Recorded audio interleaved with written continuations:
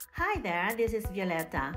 Today I'm going to talk about how to deal with toxic people.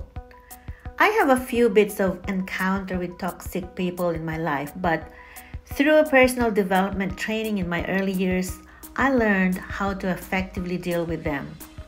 My friends and those around me often wonder why I do not defend myself when people talk negatively about me.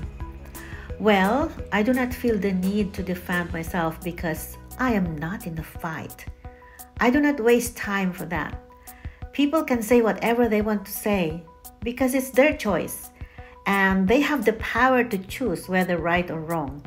It is a waste of time to argue with fools. People can be toxic because of their frustration when they cannot push you around, when they cannot fork the money that they want to fork out of you, when they want to spend time with you but you are not willing to give that time, when you don't do what they want you to do, or when you don't say what they want you to say, when you shine and they don't, or for any other reasons. So the best way to deal with them is just be yourself. It doesn't matter if they like you or not. The most important thing is you like yourself. You love yourself. You take care of you by not getting affected by toxic personalities.